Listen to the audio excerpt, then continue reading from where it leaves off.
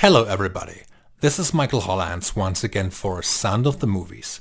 Today I have the pleasure to be joined by Oscar-winning editor Paul Hirsch. On today's episode, we will talk extensively about his long career as one of Hollywood's best editors. Throughout his career, he has worked on pictures such as Carrie, Star Wars, Blowout, Footloose, Falling Down, Mission Impossible, Ray, and many more.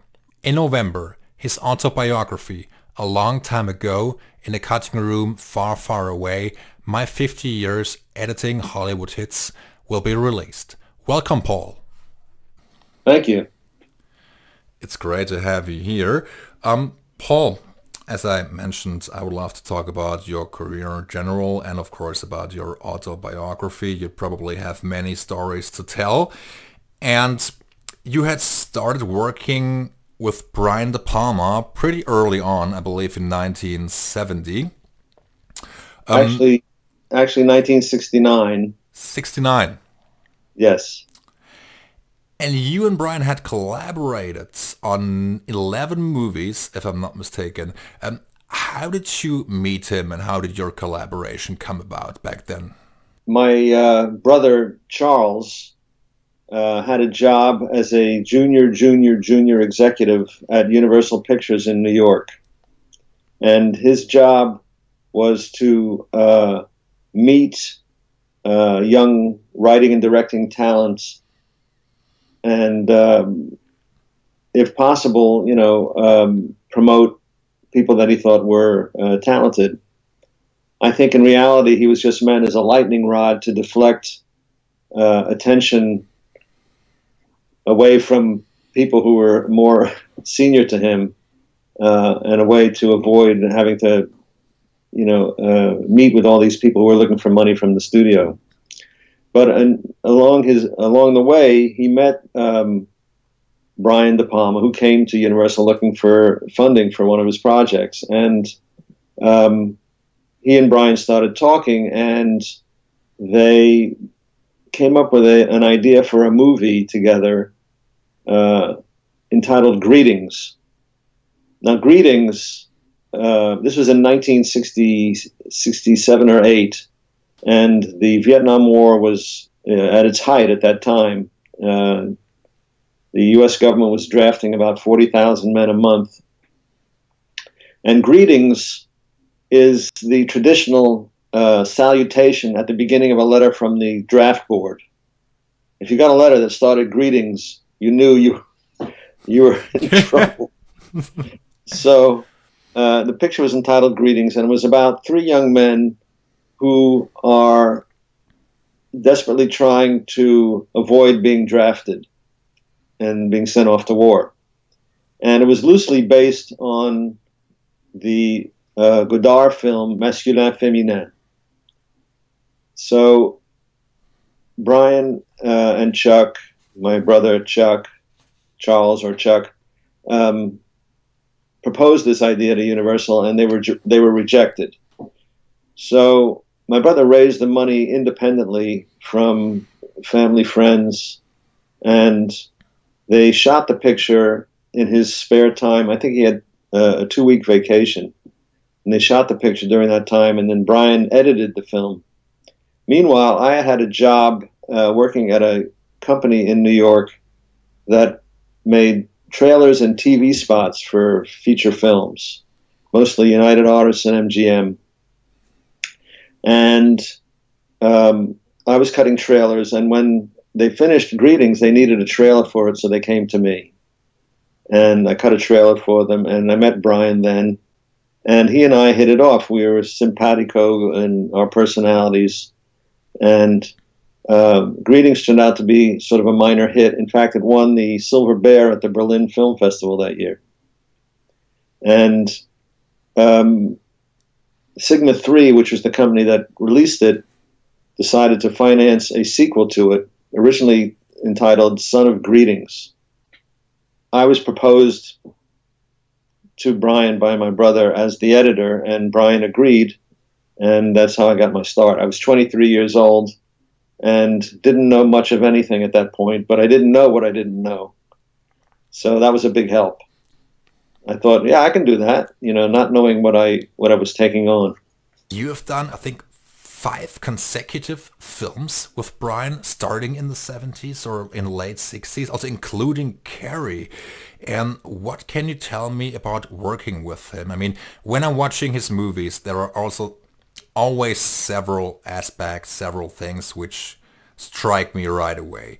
I mean, his great camera work, his great eye for cinematography, then the musical score, and of course the editing, which is fabulous. And Thank you. how do you approach editing with Brian De Palma? Well, Brian was very supportive of me, and I'm very grateful to him for that support that he gave me, and he empowered me to make. He encouraged me to make decisions on my own, and he would supply. He would tell me what he had in mind, and then it was up to me to make it work. So I had a great deal of autonomy within the framework of what his intention was. So I think what distinguishes his pictures is his visual storytelling sense, and he was inspired by Hitchcock's films to the degree that people accused him of plagiarizing Hitchcock. But Yeah. the result was he developed a style very distinctly his own, and which is extraordinarily visual, as opposed to what he called talk fests of just a photographic record of actors acting. He wasn't interested in that. He was interested in the plastic possibilities of the medium in terms of camera movement and constructing what we called set pieces that incorporated these camera movements and also editorial ideas as well. As for cutting 5 pictures of his in a row, nobody else would give me a job, was was the truth. But fortunately, the pictures became successively, more and more successful, and he started doing them more regularly. But between the first and second film was a 3-year gap, Yeah. and between the second and third film was a 2-year gap. And after that, he started doing them every year, which was fortunate for me. He would let me do the first cut and then present it to him, and then we would work together to arrive at the final cut. Which project of all the projects you've worked on with Brian stands out the most for you personally?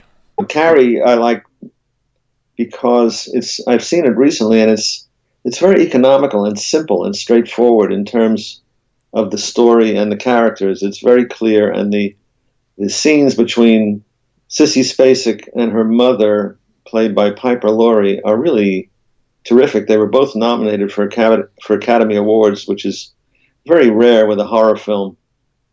It was also Stephen King's first film, based on his first novel. And I really think there's a kind of rightness to all the choices that were made. I mean, very often in a film, I'll be overruled about something, and I'll have to live with a cut or a non-cut or whatever that I don't entirely agree with. But I have to say that with Carrie, I'm pretty much in sync with every choice that was made, On the other hand, Obsession was the second film that we did with Bernard Herrmann, and that score has a particular resonance for me. It was composed and conducted and recorded the year that Benny died. So, and it's a very emotional and romantic score, and very powerful and sort of unrestrained and exemplary of the kind of conviction and force that Benny could bring to bear in a musical score. And for me, that has a very powerful hold on me. So, and then of course, Phantom of the Paradise is so sort of outlandish and crazy that it has so it's hard to distinguish which is my favorite. But I love working with Brian, and hope to, I guess it's not realistic to think we'll ever work together again. But like I say, he endorsed my work, he empowered me, encouraged me, and he was my mentor. Yeah. I was 23 when I started with him, and worked only for him throughout my 20s. I think I was already 30 by the time I worked on a film for any other director, and that was Star Wars. Yeah. Why do you think you will never work again with Brian, if I may ask? Well, we're getting old, Yeah. My book says, 50 years in the editing room. That's a lot of dailies. Yeah, that's a lot of work. Yeah. Yeah. I mean, Brian still, or has released or shot some movies in the last couple of years, and I hope he will continue to do so, and maybe, just maybe, you will have another collaboration in the future. Who knows what's going to happen? But speaking of his early work, I mean, I loved Carrie. I mean, it's a very good movie, and it also has some of his trademark style. Also the slow motion sequences, or the split screen, I believe, was in Carrie as well. And yes, there was a lovely slow motion sequence at the beginning and in the locker room. And just yesterday I rewatched The Fury, and it also contains two major slow motion sequences, also some very nice editing, and also a great musical score by John Williams. I haven't seen The Fury in many years, probably not since it came out. I don't like to watch my films because by the time you finish, as an editor, by the time you finish a film, you've seen it so many times that it's almost painful to watch again. So this always. I had an interview recently with some young guys who were very involved in, very passionate about the Mission Impossible films. Oh yeah. And they said, "Do you remember that scene in Mission Impossible where?" And I'd say, "No." They said, "When was the last time?" They said, "When was the last time you saw it?" I said, "Well, what year did it come out?" And they were surprised that I didn't watch my old films, but it's really the case that you get to the end, you really can't stand to watch it one more time. Yeah. So Fury is one that I haven't rewatched. I remember having some problems with the logic of it. Yeah. The final scenes, the penultimate scenes, mm-hmm. where Robin is able to fly around the room that he's in. Yeah. And yet he falls to his death. I thought, what? That doesn't make sense, Yeah, I mean. So I had some problems with that, and then there was a scene with Fiona Lewis in which he telekinetically raises her up and then spins her around. Yeah. I thought that scene was particularly I thought it was just too sadistic for my sensibility. In all honesty, I didn't really want to do The Fury, but I had just finished working on Star Wars, which Brian had been very instrumental in getting for me. Uh-huh. So I didn't really, and he'd been my main support for all these years. I didn't feel I could turn him down. His sensibility is very particular, and in all candor, not entirely aligned with my own, So yes, sure. I mean, also very nice of him to really fully support you, and also on getting Star Wars. And to me, Brian De Palma is one of the best filmmakers ever. I mean, also in terms of craftsmanship. I mean, he has shot quite a few movies which I'm not too fond of, which I actually, and some of them I even dislike, I must admit. Yeah.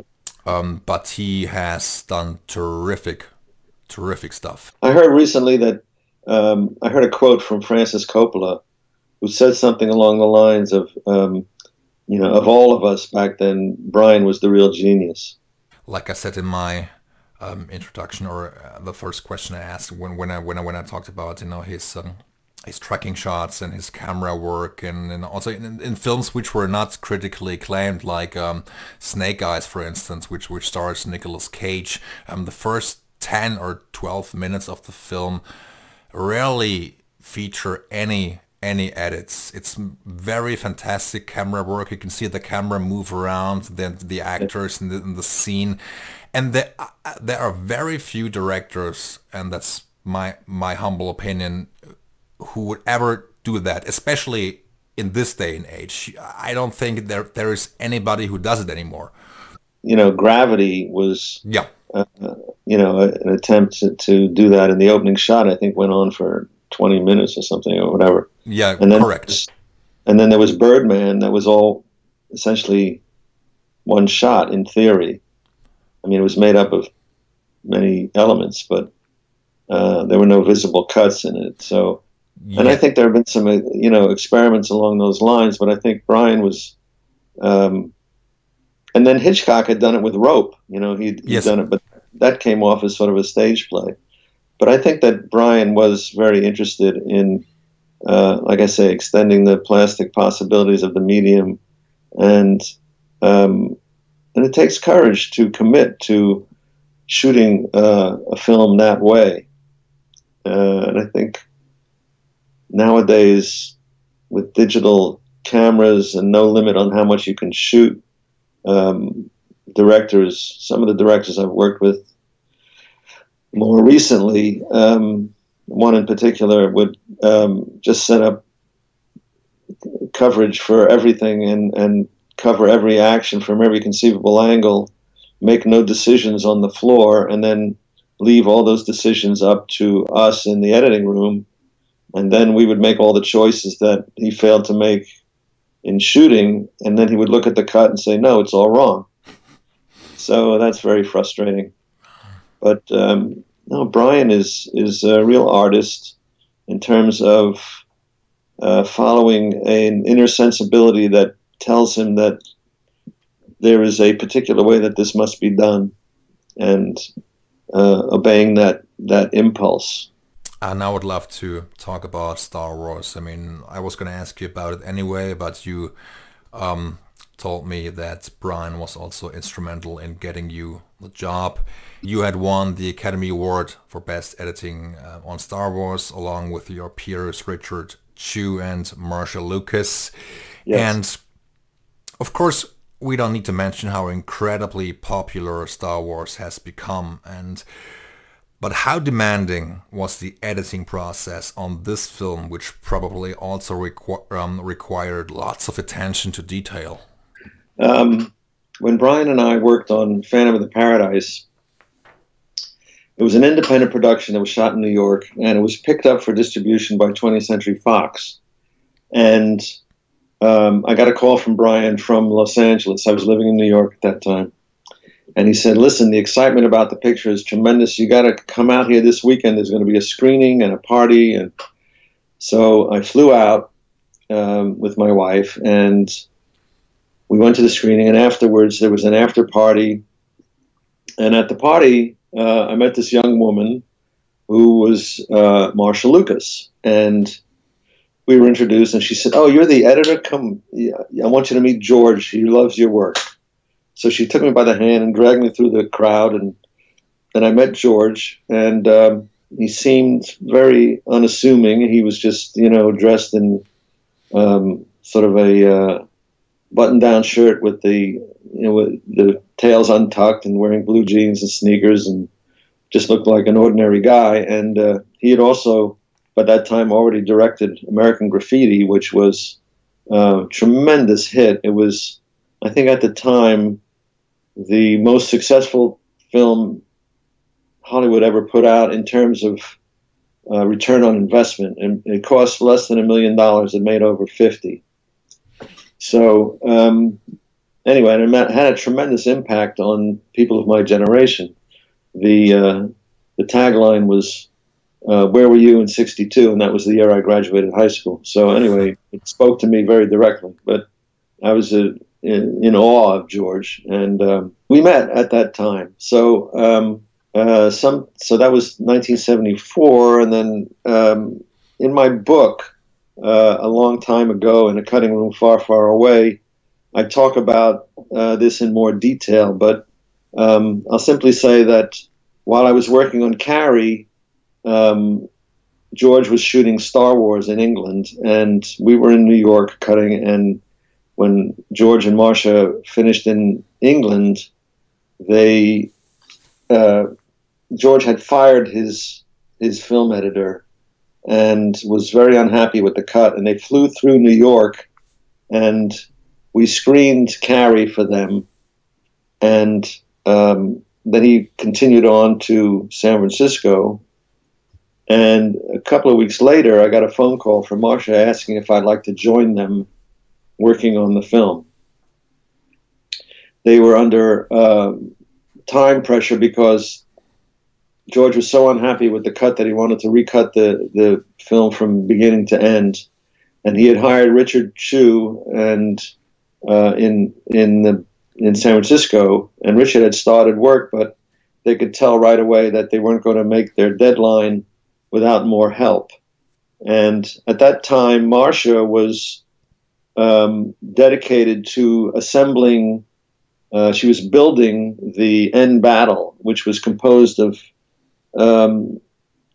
great, a lot of small pieces, a lot of elements, and she had nothing to represent the exterior shots in the battle, so she resorted to using black and white World War II aerial footage to stand in for the exterior shots that were to be produced by the visual effects people. So she was deep into that, which is an extraordinarily complicated puzzle. And Richard was recutting the film, and it wasn't going fast enough, so they brought me in. So when I came in, I was put to work on some of the early scenes, and then we worked our way through the reels. If Richard was working on reel 1, I would start on reel 2, and then when I finished reel 2, by that time maybe Rich was on reel 3, and I would jump to reel 4, and we sort of leapfrogged our way through the film, recutting it until it was all finished. And at a certain point, George pulled me off working on the recut and had me concentrate on the end battle, because Marcia had gotten it to a point that it was almost, it was at the point of needing to be fine cut and locked, because the visual effects people needed so much time to accomplish the shots. We had to lock it sort of early on. So we had this sort of marathon tag team editing session for several days, where we would take turns. Marcia and I would take turns sitting at the chem making the changes. I would be at the chem, and she would be sitting on the couch behind me with George, and then after a few hours, she would get up and I would sit on the couch with George, and she would handle the chem. And so we went a few days like that until we got the sequence locked down. So it was really, Brian's friendship with George. They had met in 1971 on the Warner Brothers lot when George was shooting THX 1138, and George and Brian was shooting Get to Know Your Rabbit, a picture with Orson Welles and among others, and Tommy Smothers. And Brian got into some political trouble with the studio, and he got fired from it. So, but during that time, he and George had forged this friendship, and it was his friendship with George, and George liking Phantom of the Paradise and so forth, that sort of resulted in me being offered Star Wars. Great work, great success. And you also went on to work on the Empire Strikes Back, which was then directed by Irvin Kershner. Is there any particular reason you didn't return for another Star Wars, if I may ask? It's a bit of a complicated story, which is also in the book, but when Empire Strikes Back was released, George had made a decision to maintain a format that we had established in Star Wars in terms of the titles at the beginning and the titles at the end. And there was this card that said, you know, a long time ago in a galaxy far, far away. And then there was a roll-up, sort of a crawl going off into space that sort of set up the opening scenes. And at the end, they had all the main titles at the end, beginning with the director's title that was brought on with it. We did it with an iris, a very fast iris, sort of like a punctuation point, an exclamation point, actually. So he wanted to reproduce that, what we had done on Star Wars. He wanted the same format for the titles on Empire Strikes Back. So when we brought on Kirshner's title, the DGA fined George, because there was a rule in the DGA that if the producer's name is at the head of the film, the director's name must be also. And George pointed out that his name was not at the head of the film, but they said that the company, Lucasfilm, constituted his name, and therefore having Kirshner's name at the end was a violation of DGA rules. And Kirshner was, you know, he said, listen, I love having my name at the end because when my name comes on the screen, everybody applauds. You know, he was thrilled with the way it was, but the DGA wouldn't go for it. So they fined George, and the next day the Writers Guild fined him also. So George was furious at this, and he vowed not to hire a DGA director for the third film. So he, in fact, hired Richard Marquand, who was an Englishman. On these films, the crew consists of almost 1,000 people. They're painters and set designers and craftspeople of all kinds, and sound people and myriad different, you know, hundreds and hundreds and hundreds of people. And Marquand was given the right to hire 2 people out of these hundreds. One was his cinematographer, and the other was his editor. Thanks for sharing this great story. I mean, also lots of politics involved. I mean, I would have never guessed it was that difficult, you know, that the circumstances surrounding this film and the project were that difficult to begin with, you know, also concerning the DGA, Directors Guild of America. So that was news to me on Star Wars. How did winning the Academy Award back then change your life and career as a whole? After I won the Academy Award, my life changed in the sense that I became noticed by other directors and started getting offers that I might never have gotten otherwise. I was approached to do a film for Dino De Laurentiis by Frank Pearson. Frank had won an Academy Award for the screenplay for Dog Day Afternoon, and he was directing a film called King of the Gypsies, based on a book by Peter Maas, who had written Serpico. Mm-hmm. The cinematographer was Sven Nykvist, who worked with Ingmar Bergman all those years, and I suddenly found myself in very fast company, surrounded by people much older than me who had done extraordinary things. And I'm sure that is due very much to my work on Star Wars and the Academy Award.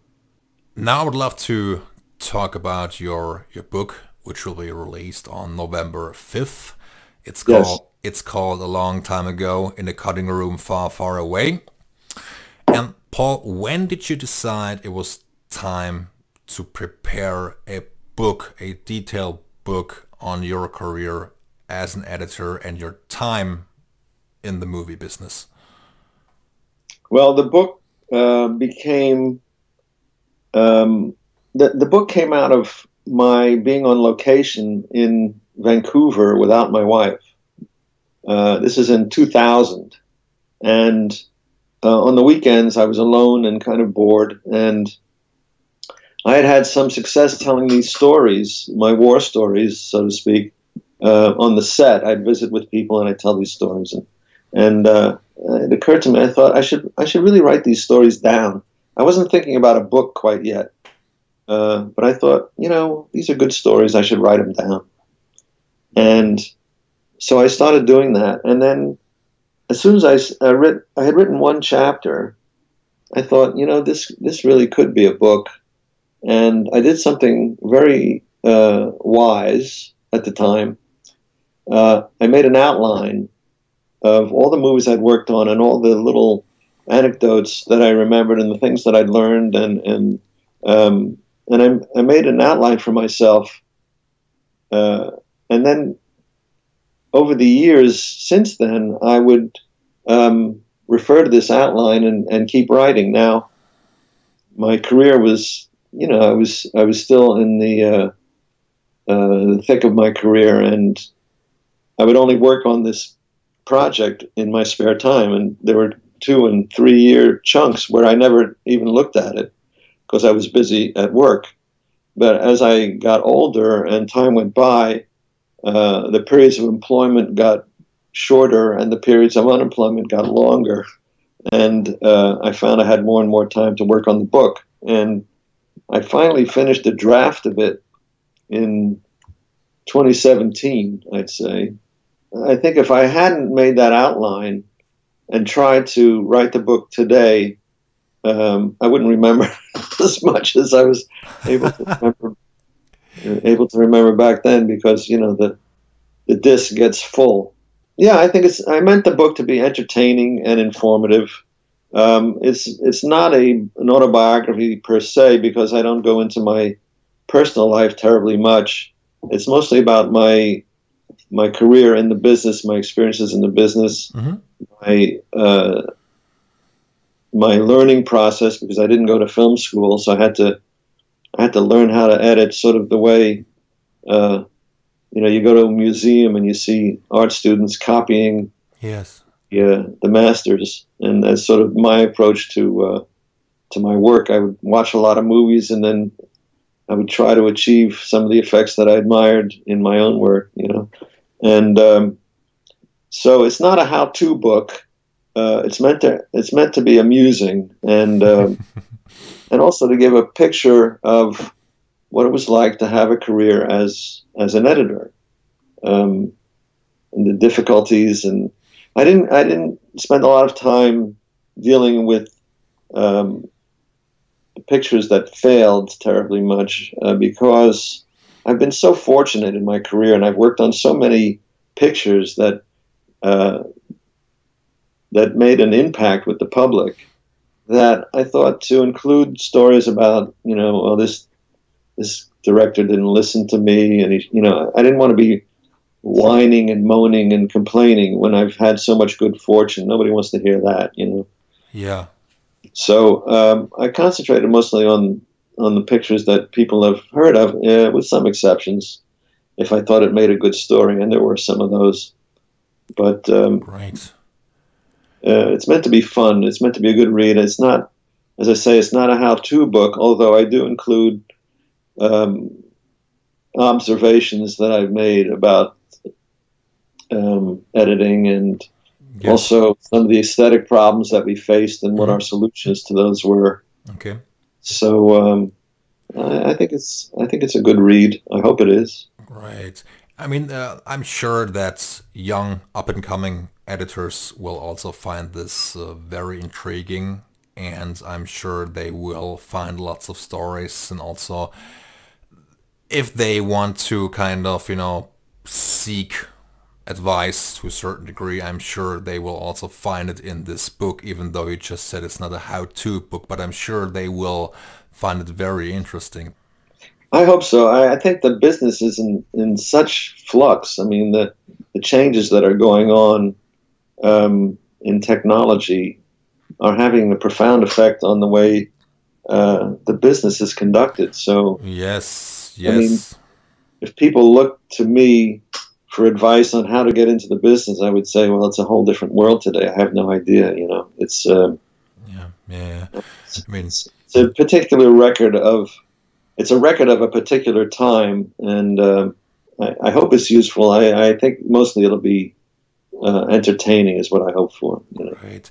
And do you also, to some extent, share stories on the politics of the film business and how difficult it can be to get a certain film made, and also struggles with the MPAA, for instance?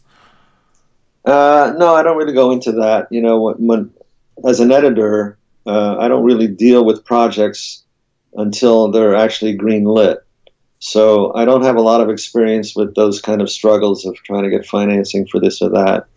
One of the fortunate things about being an editor is that every project is a go project by the time I'm hired. So I like being busy, and one of the things about an editing career that suited me was that I could stay busy at all times, you know, or pretty much.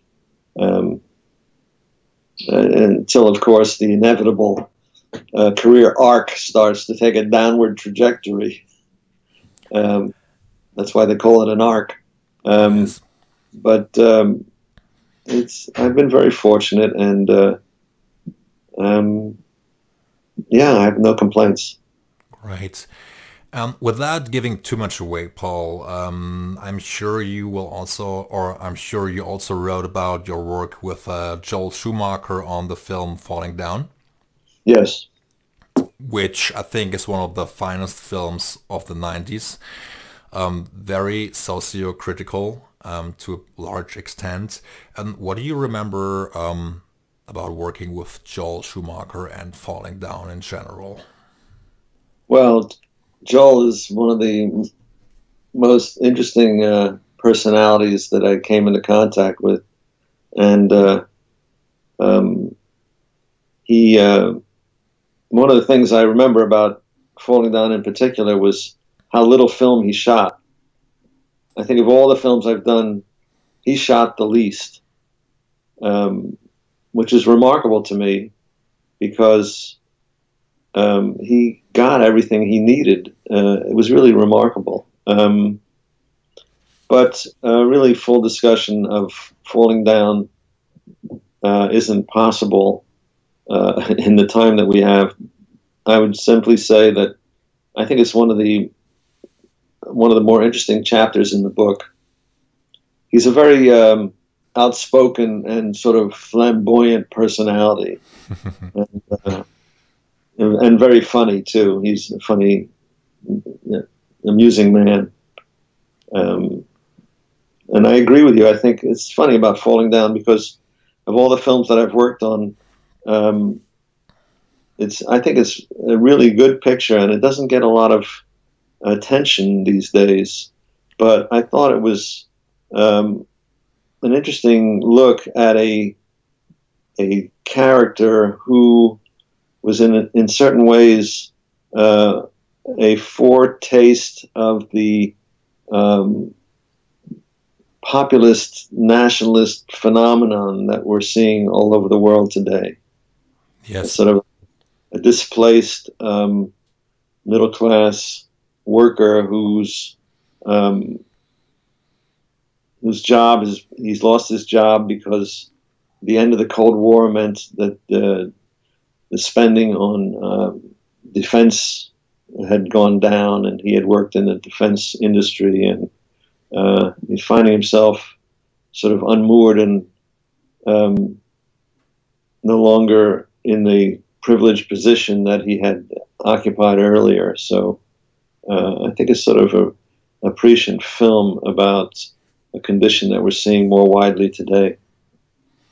Yes, I mean, totally true. And yeah, Michael Douglas's character in this film is on the edge. You know, he lost his job, and there are several other elements, you know, that contribute to his state of mind. You know, especially at the beginning when he's in gridlock and then in the traffic jam, and then all of a sudden, you know, he just, you know, opens up the door and goes on this on this rampage. And there are several aspects of the film which I feel are very true. You know, even today, you know, there is a socio-critical element of this film. Yeah, I agree. I mean, it's, you know, such a transgressive act to leave your car in the middle of a traffic jam on a freeway. It's something we all sort of fantasize about, you know, but who would ever do that? Who would ever just walk away from their car, you know? I mean, anyway, I thought it was a great great way to start off a picture. I would love to. I would love to talk a little bit about your work with John Hughes, as you had worked on two of my favorite comedies of all time, Ferris Bueller's Day Off, and probably my favorite comedy ever, Planes, Trains, and Automobiles. Comedies of this kind today are pretty rare. And what can you tell me about the work with John Hughes and how he worked with you as an editor, and how you kind of delivered this comedy classic, or those comedy classics? Right. Well, that's a whole hour in itself, Michael. Okay. John was a writer, and very different from De Palma, for instance, in his approach to filmmaking. He was all about the words and the characters. And he said to me once, he said, "I don't really understand coverage. I think it has something to do with math," which is his way of saying that he wasn't really that interested in that, you know. So he wasn't primarily motivated by the visual possibilities of film. It was more about the humorous and character and these things. Not to say that, I mean, he came up with some great images as well, but that wasn't his motor. That wasn't his primary guiding principle. John would write his scripts in a kind of a fugue state. He would write them very quickly. I think he wrote Ferris in a week or something, and he would sit at the typewriter or word processor or whatever and write as fast as he could type. He came into the mix of Ferris Bueller's Day Off and handed me an envelope containing 60 pages that he had written the night before. And I said, "What's this?" He said, "It's the first 60 pages of my next project," which was Planes, Trains, and Automobiles. And he had written the first 60 pages at one sitting. And he wrote, 6 pages an hour for 10 hours. And it was like he was taking dictation directly from a muse. The scripts were never rewritten. He would write these brilliant first drafts, and then he would insist on shooting the whole thing, even if it was too long, which it was. So he would make the cuts only after it had been shot. Planes, Trains, and Automobiles filmed for 85 days, which is a very long schedule for a 90-minute film. Yeah. And the first cut ran 3 hours and 45 minutes. So when we sat down to start cutting it down, on the first pass, just taking out big chunks, just forget that, let's lose that, forget that. We went through in one pass and took out an hour and 15 minutes and got it down to 2.5 hours. So I said to John, I said, we just took out 28 days of shooting. He just shrugged. He just said, "Okay, whatever." So, he was gifted with this access to a muse, extraordinary talent, singular in my experience. He died way too young, and it's a great loss. I mean, those pictures were there, and there's some great stuff in the outtakes. Yeah, and it had to be. I mean, it was just, pictures were just too long at the start. Yeah. He was an extraordinary filmmaker and a great writer, and I still miss him. I miss his pictures. I mean, I can't think of a single John Hughes film, with the exception of Weird Science, which I didn't like. He has shot some of the best comedies ever, Yeah. Well, his career is very similar to Preston Sturges. Preston Sturges came to Hollywood, made some of the greatest comedies ever in the space of 10 years, and that was it. And John sort of operated for a very limited time, and then left Hollywood. He wanted to have nothing to do with the business. He was very unhappy with having to deal with studio executives. I had heard that he had been recruited for a project sort of late in his life, and he was going to fly to LA to meet with the studio to talk about the picture. And somebody from the studio called him up and said, "John, we're so thrilled. We're so happy to be working with you. We just, we love the script. It's just a few little things, a few little minor changes we want to talk to you about, but we'll discuss it on Monday when you get here." And Monday comes and he doesn't show up. So they call him, and it turned out he had all his phone numbers changed. So really? So that was that. Okay. Yeah, he didn't want to hear their notes. Okay. That's quite a story. Okay, crazy. I mean, I'm sure many people are fed up or almost fed up with lots and lots of input from executives. But I guess that's just the way the cookie crumbles. I mean, there are many people involved, lots of feedback, lots of inputs, and I think it's pretty hard to find a common ground and to really sell your vision of a movie, and also especially these days when everything changes constantly. So I think it doesn't get any easier today. Well, they operate differently today than they used to. When I started out in the business, the key elements in any film, the key element in the creative package was the director. And if a film was successful, the studio would come to the director and they'd say, "What do you want to do next?" Because they recognized that the director was the key. But today, projects are developed by studios' creative departments. They call themselves the creatives. And the creatives, these committees, commission writers to write the scripts that read as if they were written by a committee and approved by a committee, which they are. And then, only then do they start looking for a director, and they cast the director for the film in the way that you would pick an actor to play a role in the picture.